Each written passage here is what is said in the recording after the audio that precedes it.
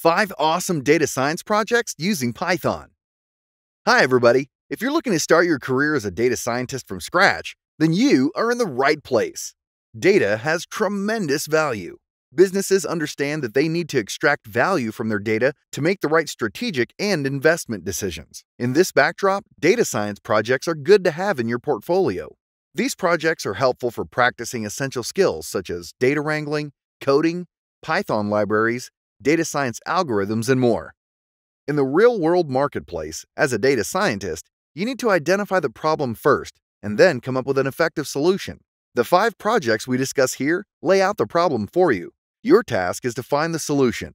In all these cases, it's relatively simple to obtain the data you need in a clean format. But in today's fast-paced work environment, you won't be able to find the solution or implementation easily on the internet. Think of these 5 projects as practice steps in sharpening your skills.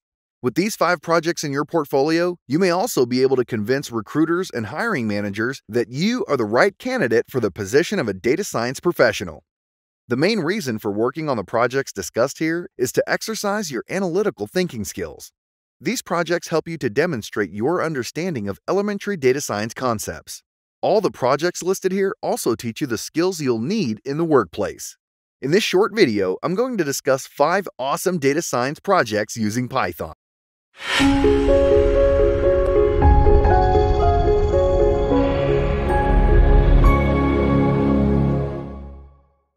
Number 1.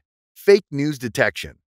Fake news is on the rise nowadays. Whether it's news about vaccines, national leaders, movie celebrities, or political developments, fake news is everywhere, and it's difficult to tell the difference between fake news and facts. Fake news can not only cause widespread panic, but it can also result in needless violence. Hence, it's vital to verify the authenticity of information to curb the circulation of fake news on the internet.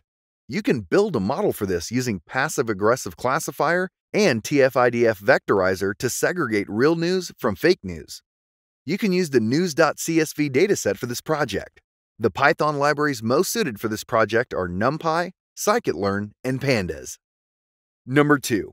Exploratory Data Analytics, or EDA. Data analysis begins with EDA. In the data analysis process, EDA helps you in making better sense of your data. This step also involves visualizing your data for better exploration. You can choose from an assortment of options, for example, histograms, heat maps, or scatter plots for data visualization.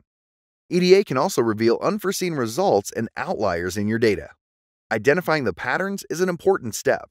Once you complete this step, you can obtain the necessary insights from your data. The Python libraries most suited for this project are NumPy, Seaborn, Matplotlib, and Pandas. IBM Analytics Community is the best source for EDA datasets. Number 3. Movie Recommender. This is an interesting project that's sure to grab a lot of eyeballs. Most people would like to be recommended the TV series or movies to watch on Netflix or YouTube, especially in the area of their interest. You can build a movie recommender by taking one of these 2 major approaches: content-based filtering or collaborative filtering. Movie Lens is the best dataset for this project. You could download this dataset from its homepage. This dataset covers thousands of movies.